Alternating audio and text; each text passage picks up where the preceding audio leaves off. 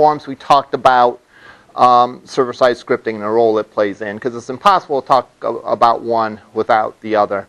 Because typically, that's the purpose of forms, to gather data to send to the server so that the web server can do something with it. Now, what the web server does with it depends entirely on the application. In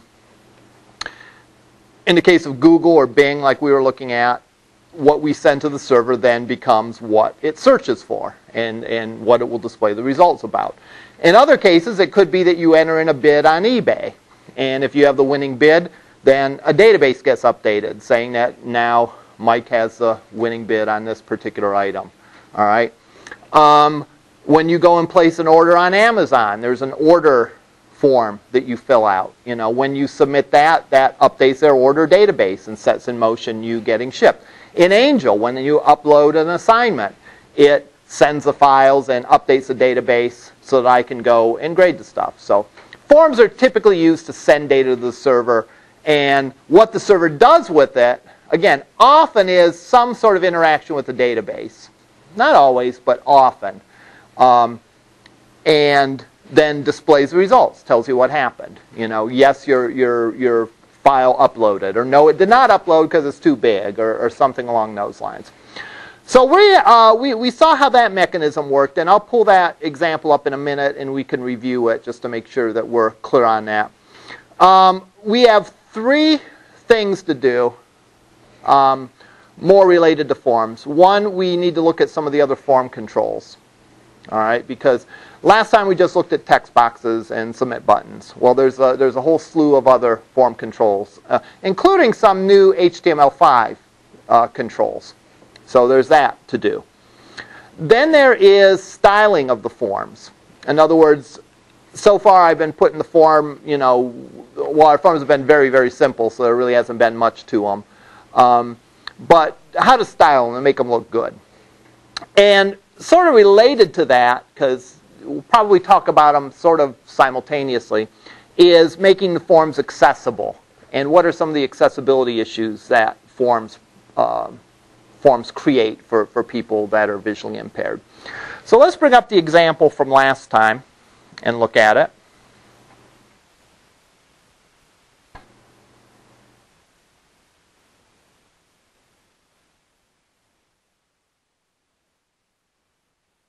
I was just thinking, I wonder if I should contact these people and see if they could, like, sponsor my classes. And like, I could, like, you know, take a sip and it's like, wow, this San Pellegrino sparkling grapefruit beverage is delicious. It feels refreshing and it puts my mind at ease so I can have a good day of web development, you know. So if you guys are out there, you know, give me a call. I have hesitated to do that, by the way, because on YouTube videos you can, of course, as we all know, anyone that's ever watched a YouTube video, you can add ads. So I wouldn't be comfortable doing that ethically, though, because it's like, you know, you don't want a commercial in your class, you know, unless they're going to give me some free cases of this, then maybe we'll have a commercial for them.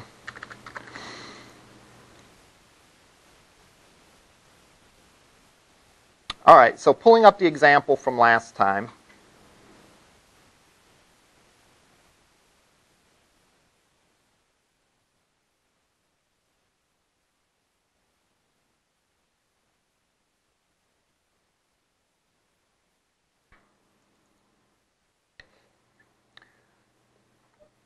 Our form looks like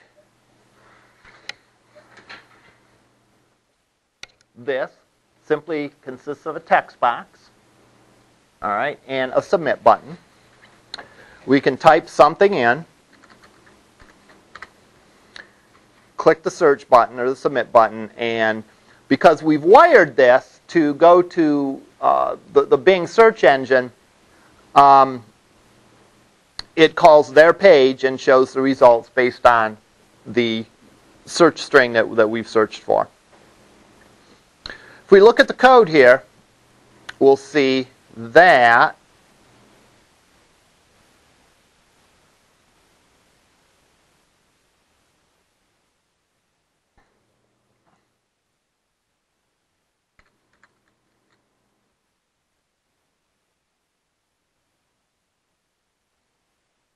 if we look at the code here, we'll see that really it's pretty simple here. We have a form tag that wraps around everything that we're sending to the server in sort of a package.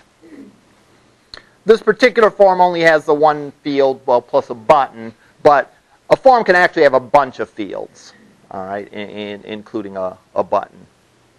Yes? If I wanted to say I had a web page and I wanted to put a Bing search button on it, just as a convenience for my user, is there any way without server-side scripting that I could save what they type in the search box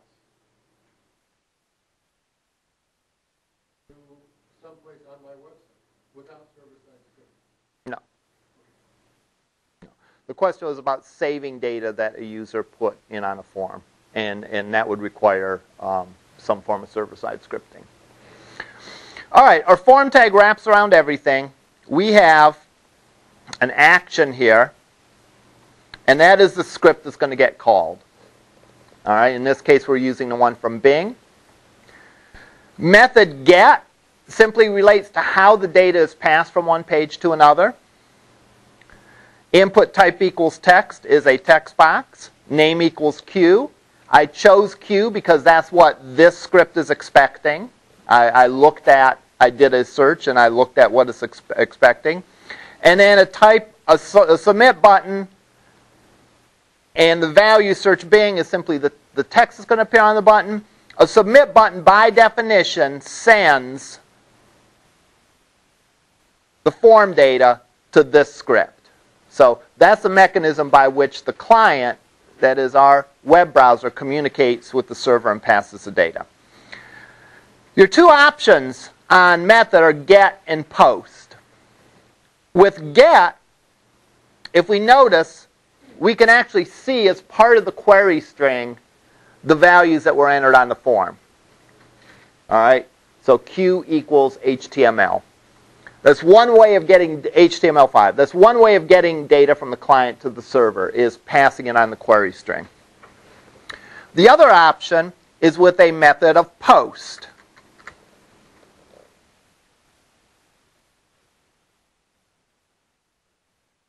And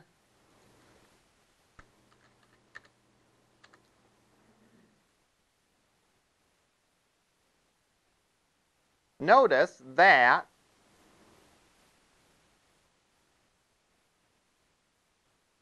this isn't working. All right. Why isn't it working? Well, apparently the Bing search engine expects you to use the get method. So when I use the get method, it worked. When I use the post method, it doesn't work. Simply a different way of passing the data. All right. Notice it's not included in the query string. It's passed in another manner that's transparent. So if you're passing something sensitive, like a password or something, you might want to not do it via the query string. I'll change it back to get so this works again.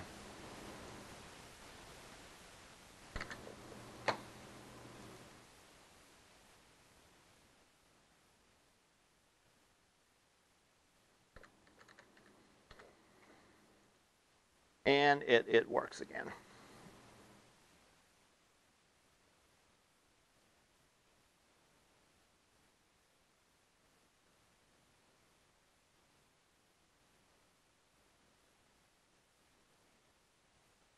All right.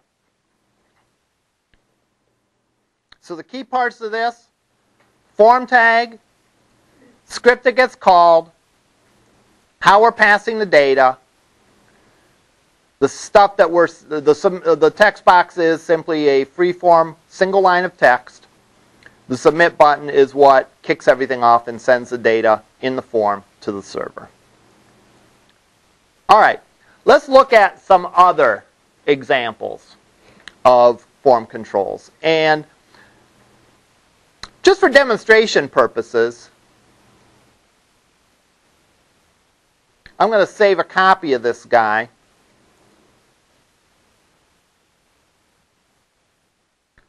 And I'm going to save, I'm going to allow the user to choose from a list of search terms. Now, I know that's kind of goofy, right? You'd never really want to do that. Probably not.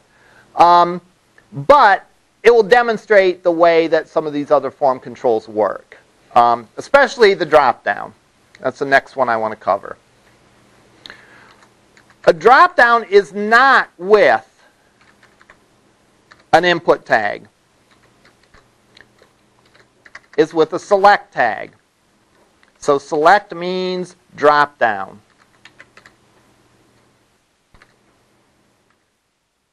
A drop-down is a list of options that the user has.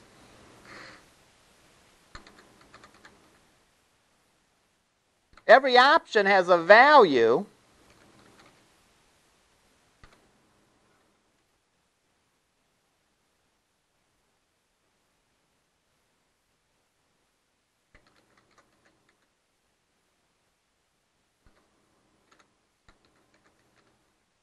and it has a value that's displayed on the screen for the user.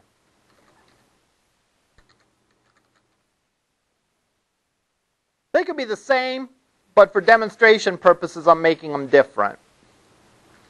For those of you that have ever done any database interactivity, a lot of times the value that's displayed is something that is descriptive, something that's meaningful to the user. So maybe it would be the item description. You know, we have a men's extra large T-shirt, you know, solid gray. That's something that the user is going to understand, right? Whereas the value of the option might be something that the server needs, like maybe the item number ABC 579. All right. If we display that, the user has no idea what item number ABC 579 is, so that won't be meaningful to the user. But that's what the server needs to do its job. All right, because it's going to hook to a database, and the database is going to have items stored by their item number, and so on and so forth. So a lot of times what you will do is you will have a description that's intelligible to the end user between the start and end option tag, and then you will have the value of the option being whatever the script needs on the other side. Now, either you're the person writing the script, and you know what the script needs on the other side, or someone will tell you.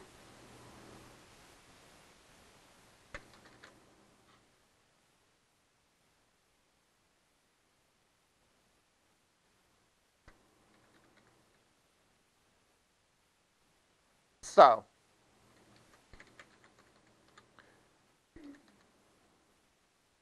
I've built a very limited search page that will only allow me to search for these items. And again, not terribly useful, but it's useful in demonstrating the way a drop-down works. So, if I go and view this page,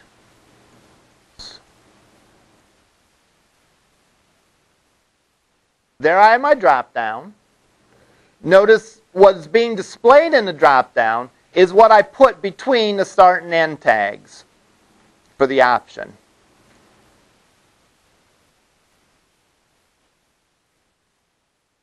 All right. If I go and pick something, I'll pick cascading style sheets and click submit. Notice it actually did the query on CSS though. Why? Because the value is what gets passed to the server. All right. So the value is what the server is going to see. Between the option tags is what the user sees. Now, this points out an interesting thing. I just changed the text box to a drop-down, and it works identical, right? On the server side, it doesn't really know where the data is coming from. All right? As long as we give something on the query string called Q, all right, this script will work, and this script will take it and do a search. Doesn't matter if Q is a text box, if Q is a set of radio buttons, if Q is anything. All right? As long as we have a form item named Q, it'll work. All right? So all data from a form, and the reason that I did this particular example with a drop-down, even though it's sort of a goofy way to do a search, is to demonstrate that all data from a form gets passed the same way, regardless of the data that it contains. So Q equals HTML. Well, it got passed on the query string because I called the drop-down a name of Q, and the option that I selected, hypertext markup language, had a value of HTML5. Questions? I'm going to build a third example where we're going to explore everything. And this particular example isn't going to be hooked up to any server-side script. All right? So, because I don't have a server-side script ready to do all these things. So I'm just going to create the form, and it would pass the server-side script in the same way. So let me go and let me save a third copy of this guy.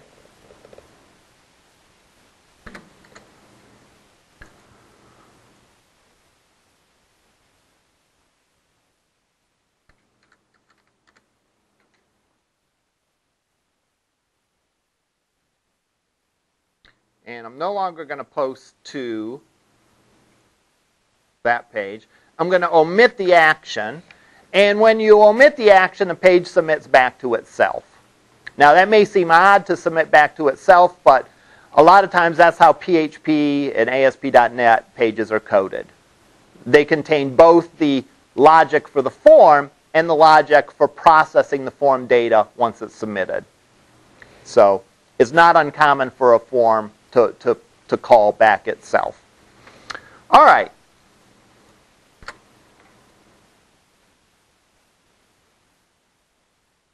I'm going to give my button a name, too. And we'll see that even the button is going to get passed on the query string because it has a name. It didn't get passed before because it didn't have a name. So there's my submit button. Let's add a text box. So input type equals text. Name equals username. Or a lot of times will put in front of the name a little abbreviation that says that this is a text box, but by no means do you have to do that. That's just sort of my convention. Helps me keep things straight.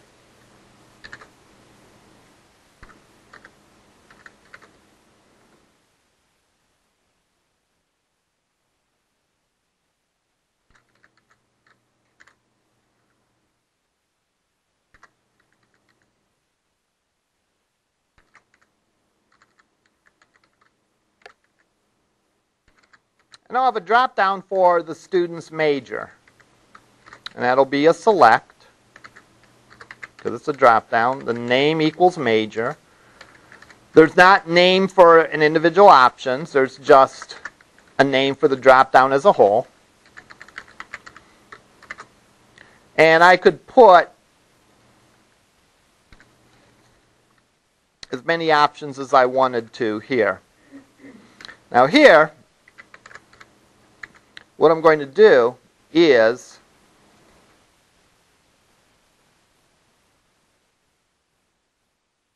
I'm going to put in the value as being the codes that we use here at LCCC. So CISS, and the name of CISS is actually Computer Information System.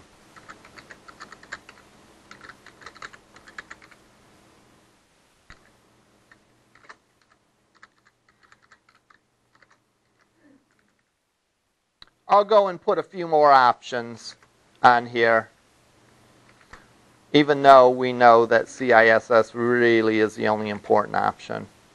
No, I'm just kidding. I will keep it on top, though, just as.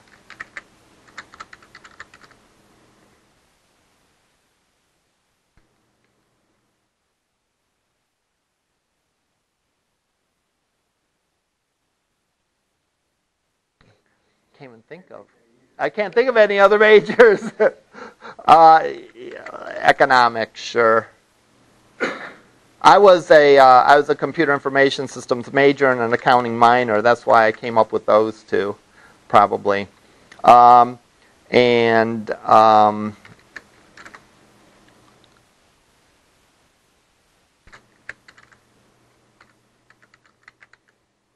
doesn't look right. Mathematics. Is that right? No. It's whatever the script would expect. All right. So, I think in the previous example, I'm trying to remember. I think they all were, except accessibility. I think was in mixed upper and lowercase. It turns out it's just a coincidence here. It doesn't have to be. It's whatever your script would be expecting. All right. And typically, the majors here are listed with a capital letter, so I just follow that convention. All right, let's go and look at this guy, and we'll see sort of a mess. Well, not a mess, but it doesn't look particularly pretty. We have a name, choose major. And that isn't so bad for this, but if you think about if we added some more things, like if we added an address and a phone number and all that, it would stretch across and it would get to be kind of tough to manage. And again, I can go in and pick, and I submit form, and notice that there's text name on the query string, major, and BTN submit. That indicates that the submit button was clicked. It didn't happen in the other case because I didn't have a name for the button.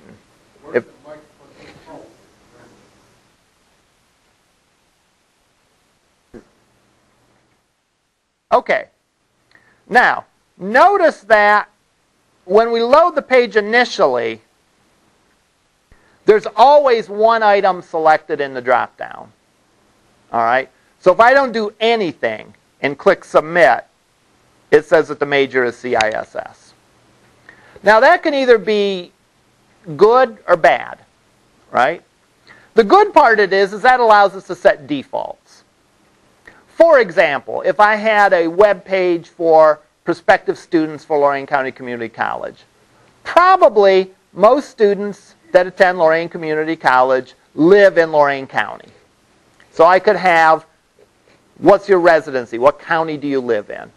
And I could be pretty safe to put Lorain County on the top of that list and make it the default, because there are students from other counties, but most students are from Lorain County. So I could make that the default. And then I could put underneath it Cuyahoga County, Medina County, Erie County, and the other more likely ones. All right. If, however, I was doing city, all right, I don't know if there are, there certainly are cities where there are more or less people, but I don't think that there is a single city that is so prevalent that I would want to make it the default. The danger of making something a default that shouldn't be a default is that people won't pay attention and won't change it and will just click right through it. So if I were, for example, to put the cities in alphabetical order, and what would the first city in Lorain County be? Amherst, let's say. Yeah, then I'll bet you that there'd be a number of people that wouldn't pay attention and just click through without selecting their city. All right? And I'd have probably erroneous data because people would put in Amherst without doing that. So sometimes what you do is you put a dummy value in front of it. Like, for example, in this case, maybe this was a page about computer programming. Like, if you want more information, contact us. If it was a page about computer programming, I could probably assume that most of the people visiting the page were CISS majors. But if this was maybe, say, a more general page on the college's website, you know, like about financial aid or something that you know, there was no particular bias towards one major, then what I might want to do is I might want to put a default at the top of the list, sort of a dummy value, and say, please select major.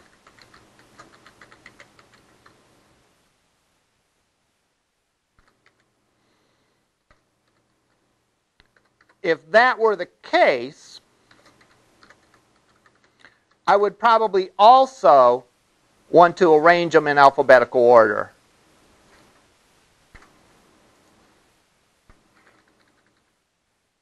As a general rule, you should arrange the items in a drop-down either in sort of order of popularity or in some other logical order, namely alphabetically or numerically or something like that. Like if you had a drop-down for year that the person was born, you know, you'd have it in numbered order. All right. If you can't think of anything that would be more popular, for example, if I really didn't know which majors were the most popular or whatever, I would just arrange them in like a logical order, like alphabetical. All right. But for something like county, I might put Lorraine on the top, then Cuyahoga, Medina, you know, the surrounding counties. So if we go and look at this again, we'll notice that the first item that comes up is please select major. Now, we're going to deviate from our new form controls to format this form a little better. All right, before we go on any further. Yes? Mm-hmm. By putting that please select major, is there a way to force them not to submit the form without selecting it? Excellent question. The question was, is if I put a dummy value on top of this, like please select major, is there a way I can prevent them from submitting the form without choosing an actual major? And the answer is yes, but that requires JavaScript. There are some HTML5 controls, and HTML5 enabled browsers have put some options, and probably at the end of our form discussion we'll look at HTML5 form stuff. But for most browsers, yes, you would have to write JavaScript to do that. Just like you'd have to write JavaScript to make sure that someone put a value in the name. All right? Or if you had something like a birthday field, that someone selected a valid date, you know, that they didn't put in June 58, 1923, you know. Well, 1923 part might be valid, but not the June 58th part. All right? Okay. So let's make this look better. We're going to make this better, and we're going to make it a little bit more accessible at the same time. All right? How are we going to make this look better? Well, a form is really just a list of fields that get submitted to the server. All right?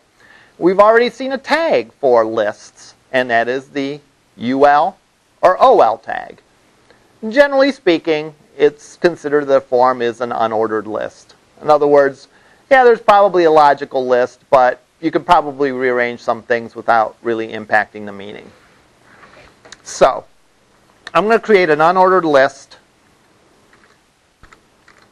for this. And each form field is going to become a list item.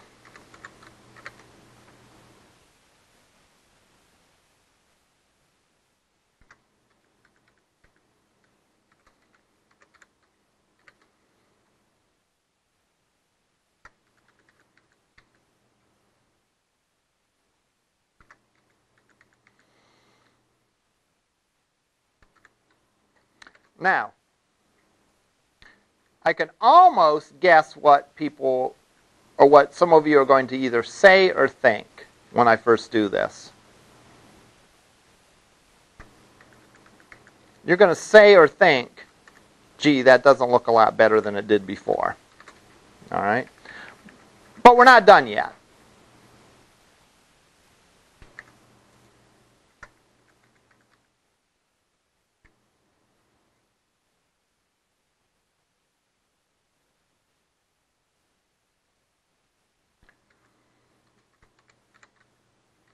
Now for this example, just for convenience, I'm going to put the style sheet embedded in the HTML form, just so that we can look at both of them at the same time.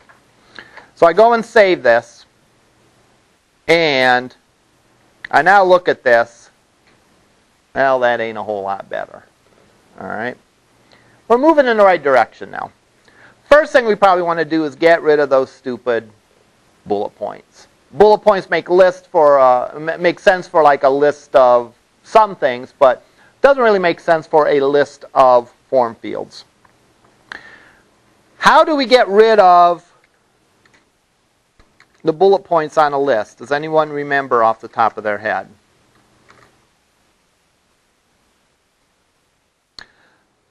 Display inline? No. That's what would make a list go horizontally instead of vertically. Yes. Well, it's actually list style type equals none. So I can go on the UL, I want list style type of none. Now, again, do I expect you to have that memorized? No. I mean, you don't know how many times I've looked this up before it finally sunk in that it's list style type. All right, I could never remember this one. Every lecture I would give on this, I would say, how do we do that again? And I'd go and look it up. But sort of the philosophy of CSS is, if it deals with the appearance of something, I can probably change it via CSS.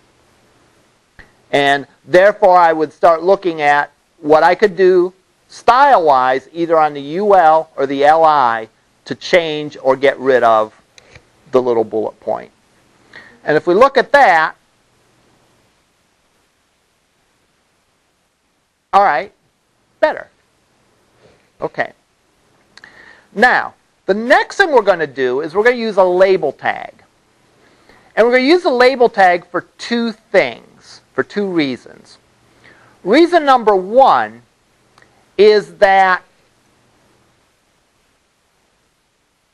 it's for accessibility purposes. Reason number two is it will help us style our form. So this is a case of two things in one. All right, let me pull up a form. Let me go in.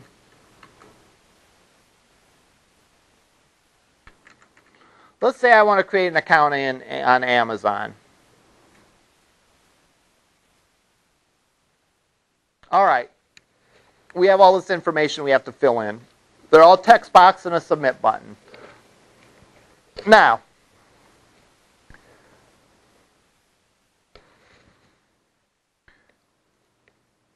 what does this text box represent? The mobile phone number. What is this text box? Password. Now, how do you know that? And this almost sounds like a dumb question. How do you know that? Well, because the thing right next to it says, enter a new password. The thing next to it says, my mobile phone number is. My name is. So it's obvious. It's obvious to you that can see it. All right? Because you know, based on the rules of logic and visual language, that if there's a label next to a text box, that label describes the stuff that you put in the text box. All right? If you can imagine a screen reader reading someone the screen and possibly using your tab key to tab around the screen like this, I tab there. What field am I in? I don't know. I can't look to see what label is next to it. Therefore, the label tag helps us associate a label with a form control. All right? so that someone is visually impaired, why they can't physically, actually, with their eyes, read the label, the screen reader can read it to them. If it knows, I don't know what's going on here. If it knows what the label is associated with. So, you associate a label via an ID. Now, this is one thing that gets a little confusing for students because name is not the same as an ID. A name's a name, an ID's an ID. All right? A name is used for passing data from the client to the server. So you need the name in there. If you remember, without a name, we didn't see the button. You know, the name helps determine what gets passed. And it's the name that is going to be passed as. An ID, however, is used for other purposes. We'll use it in JavaScript, and we'll use it with these labels. So oftentimes, form fields are going to have both names and IDs. What I typically do is make them the same. That way, it's just easier on me remembering, but it doesn't have to be the same. But the only exception to that is radio buttons. Because when we do a radio button, each radio button is going to have the same name, but they're each going to have different IDs. So when we get to radio buttons, file that away in the back of your head. All right? So I can give this guy an ID. Text name. And then I can put around the word name a label tag. And I can say label for, and I can put the name of the ID in there.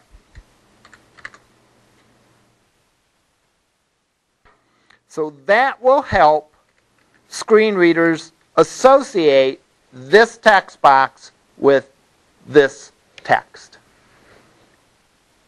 Question? So the screen reader would say, vocalize name. Correct. Again, different screen readers work differently, but yes, the idea would be to allow it so that the screen reader could say name. All right? Because now it knows. If I tab into this box, then there might be a keystroke to say, tell me what this field is. And the screen reader knows that, okay, it's the one associated.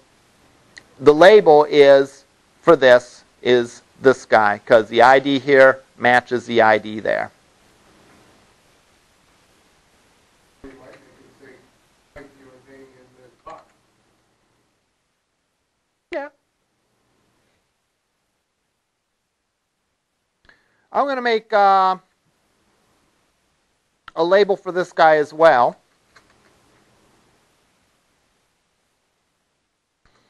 And I'm going to put a label for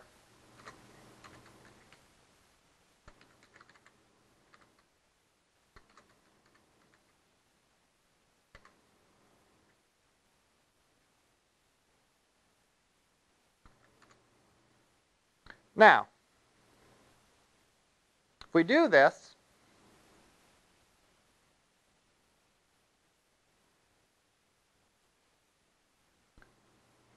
doesn't change the way it looks at all. All right? But behind the scenes, this label is linked to this text box so that screen readers can associate and read the caption or read the label associated with that form field. Now, we didn't necessarily do it for this reason, but we can take advantage of this and we can style these labels. All right? For one thing, notice that this kind of doesn't really look good, right? The fact that this is staggered. It'd be nice if I could line up all these text boxes. All right? How could I line up, not text boxes, but form controls? How could I line up all of these form controls? Any thoughts?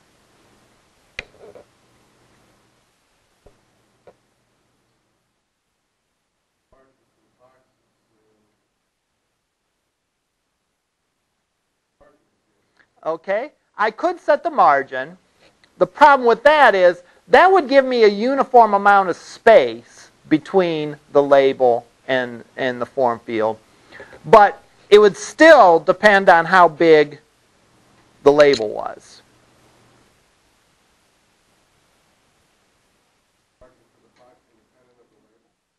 I can, but again, that won't do me any good. If I do this, for example, if I say input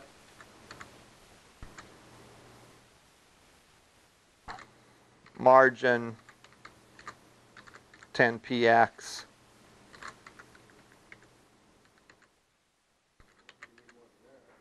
well,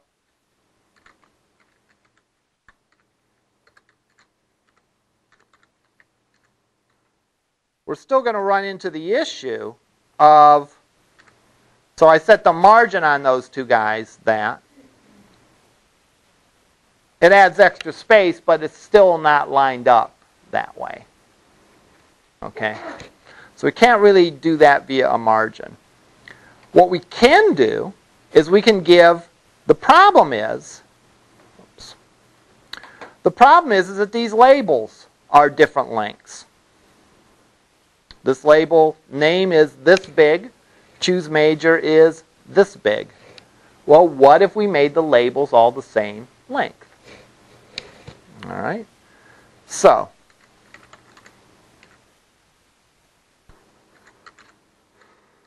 with 50 pixels maybe?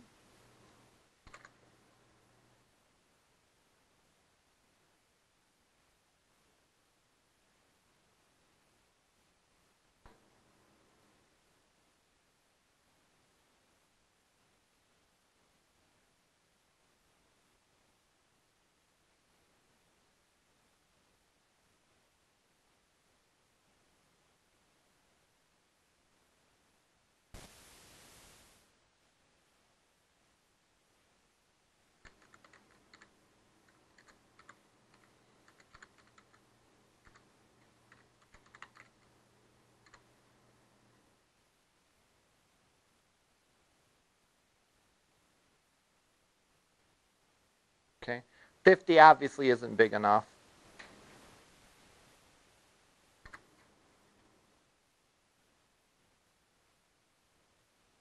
All right, there we go. Now, what did I have to do? I had to also say display inline block. The reason is that I can only set the width on a block tag. All right? And therefore, if I try to set a width on a label, it's not going to stick. Certain attributes can only be applied to block tags. But there's this nifty little sort of hybrid that's called inline block that allows me to, even though if it's inline, set some of the block attributes, such as width. So, or I could do something like this with 10%, or do 20%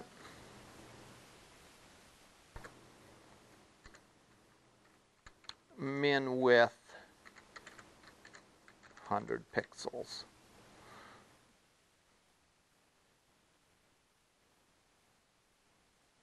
To look like that. Now, what else could we do to really make this look spiffy? Yeah, let's center that submit form. How can we do that?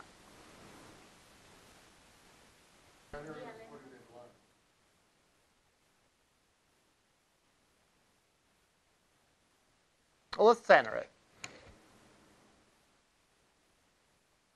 How would we do that?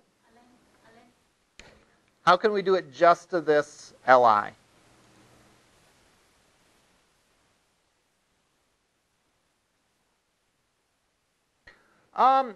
We don't really need to add a section to this. We can already put on this an ID or a class. For example, I could say class equals submit, and I could say submit or dot submit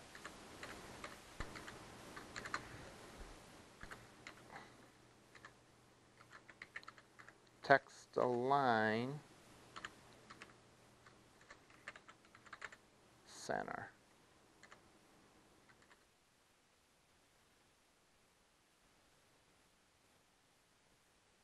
All right?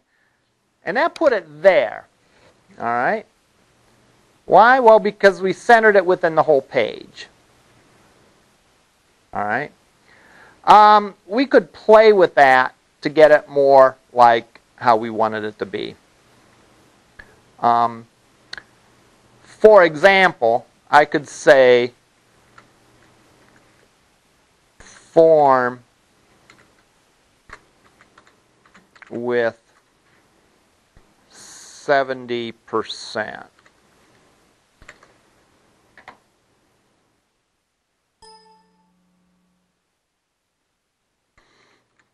Min width 400 px.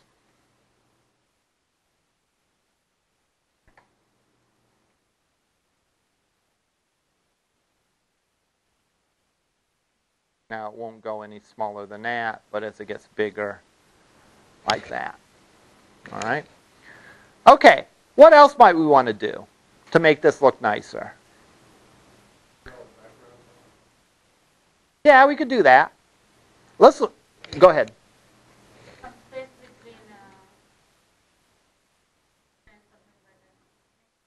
Okay. We could do that.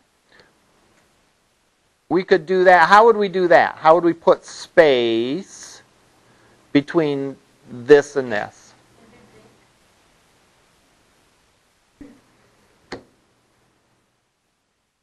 We don't use break tags in this class. Why don't we use break tags in this class? Because it has to do with the parents who do it in CSS. So you want to drop this down. A break tag would drop it down. But that break tag then is baked into the HTML, and it would be very difficult to make it drop down even more. Or what if we wanted all our forms to be styled a certain way? All right? We already have a class for this line. What could we do to drop that down? We could add a margin on that. So I could say specifically a margin top 50px. And then that drops it down. All right? And what's more is we could change, if I say, well, you know, that's too much, I could go and do 20 pixels. And if I put this in an external style sheet, then all my forms would behave this way. Now, there's one last thing I want to do with this, because I kind of like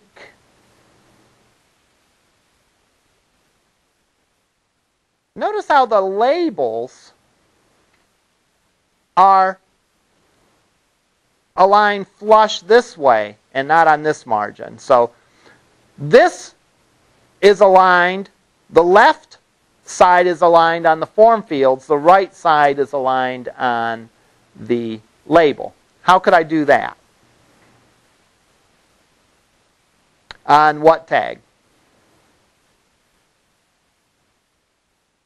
On the label. So I can say text align colon right.